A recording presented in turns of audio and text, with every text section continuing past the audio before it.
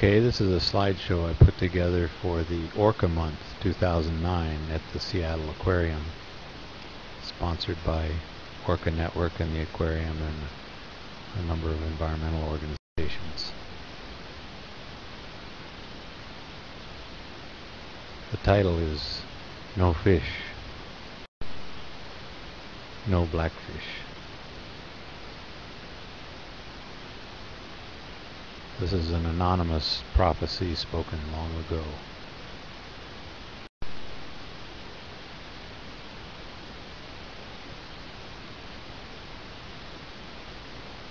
In the beginning, before 1976, there were fish in the millions and blackfish by the hundreds.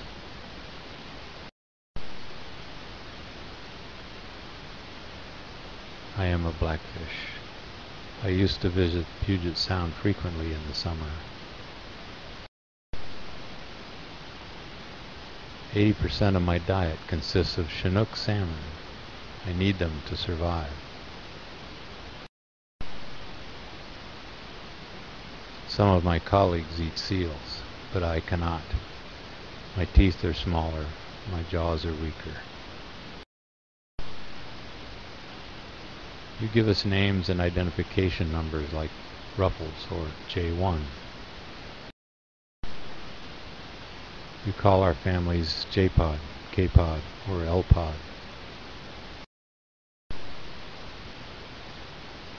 Our families swim past your cities. And we wave to your ships. People take pictures of us. That can be fun. But we'd rather chase fish. Our foraging range is large and critical to us. From Monterey Bay in the south to at least the Queen Charlotte Islands in the north. Our range overlaps the main migratory pattern of Chinook salmon. The migrating corridors bringing fish to and from the rivers of the Northwest and California and Oregon. You are here in Seattle. Most of the fish should be in the corridors on the west side of Vancouver Island and the coast. In Seattle you have the least mixture of stocks and species. They're mostly Puget Sound fish. In the San Juans you have a mixture of Puget Sound and Fraser fish. And then on the coast you have a mixture from all the rivers up and down the coast. Where have they gone?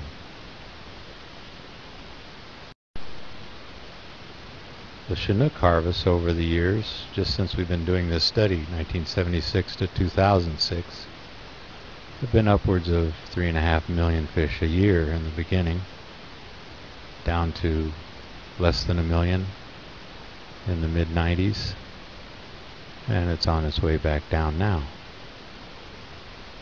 You see on the right here the distribution of the catch from the west coast of Vancouver Island, Strait of Georgia, Strait of Juan de Fuca, San Juan, Puget Sound, coastal Oregon, Washington, Columbia River, which was a big one in the past, the Klamath, and California, mostly Sacramento, San Joaquin. More than half of the stocks of Chinook salmon are now extinct or endangered by human activity. The ones in red are extinct, the ones in orange are at risk of extinction, the ones in yellow are of special concern, and the ones in green are low or no risk at this time, and the gray ones are status not determined.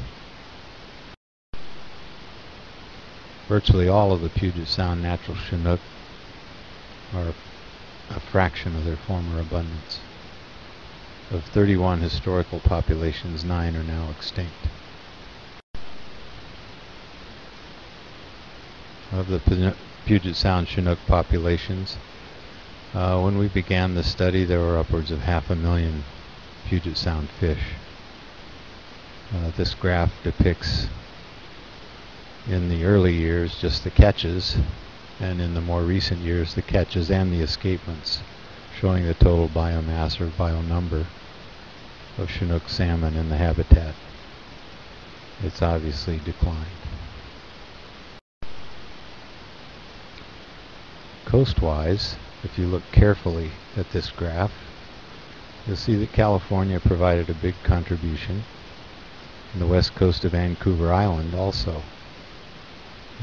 We've got Columbia River is another big producer at intervals, but all have been on sort of downward decline. If this were the stock market, we'd be very concerned. And upwards of 3.5 million fish caught coastwide, and less than 1 million in some years recently.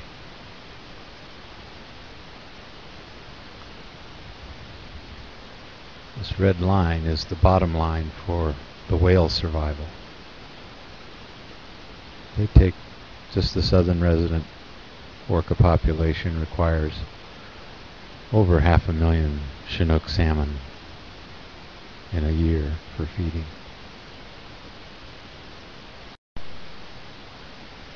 This is our population graph since our study began in 1976. We've had approaching in the mid-90s, approaching 100 whales, and then we dropped drastically to 2001, and we've sort of been waffling around there in the 80s since then. The population was over 100 before the captures began in the 1960s. The numbers depicted there are just taking into account the removals, but not the natural mortality, so there certainly were over 100, probably 112 to 120 in the 60s.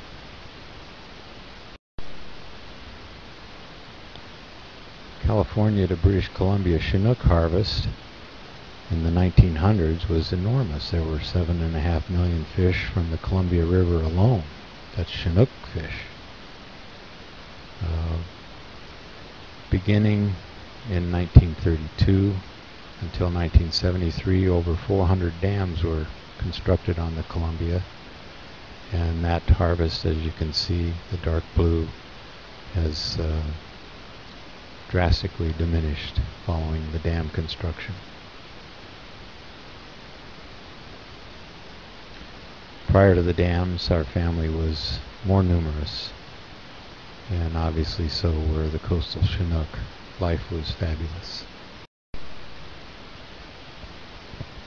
The recent coastwide U.S. Chinook population trends have upwards of 4 million in some years. For example, 1989, 3.5 million in 2004, but they obviously go up and down in cycles.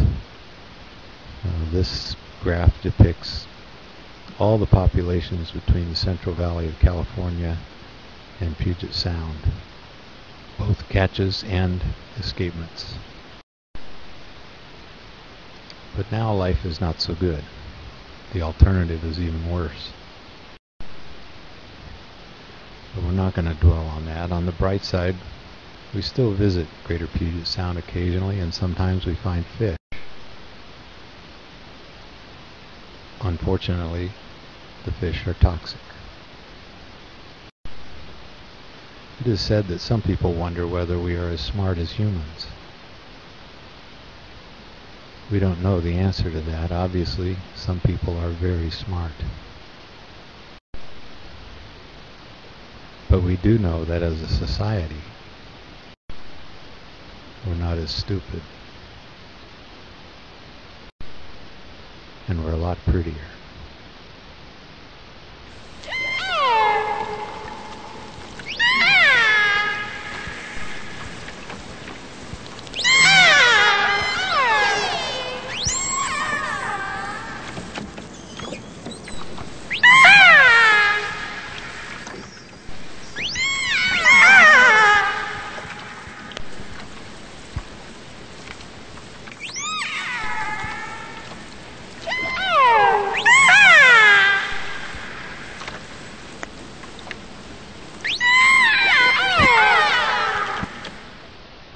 only water. We create art. And jewels.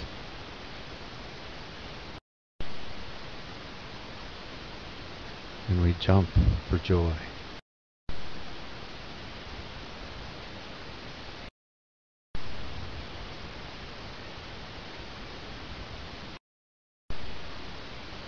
And we look around at our habitat and the surrounding land.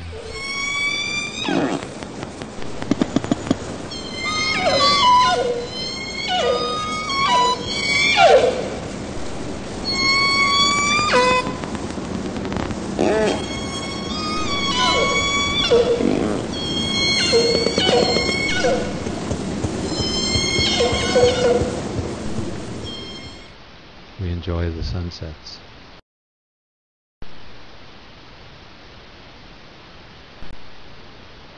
So I ask of you, for the sake of all intelligent life on this planet,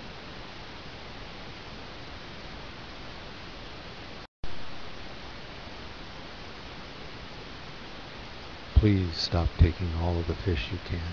Stop preventing the remaining fish to spawn. And please stop poisoning the water. This is our home. Your survival depends on a healthy marine environment too. All things are connected. Thank you.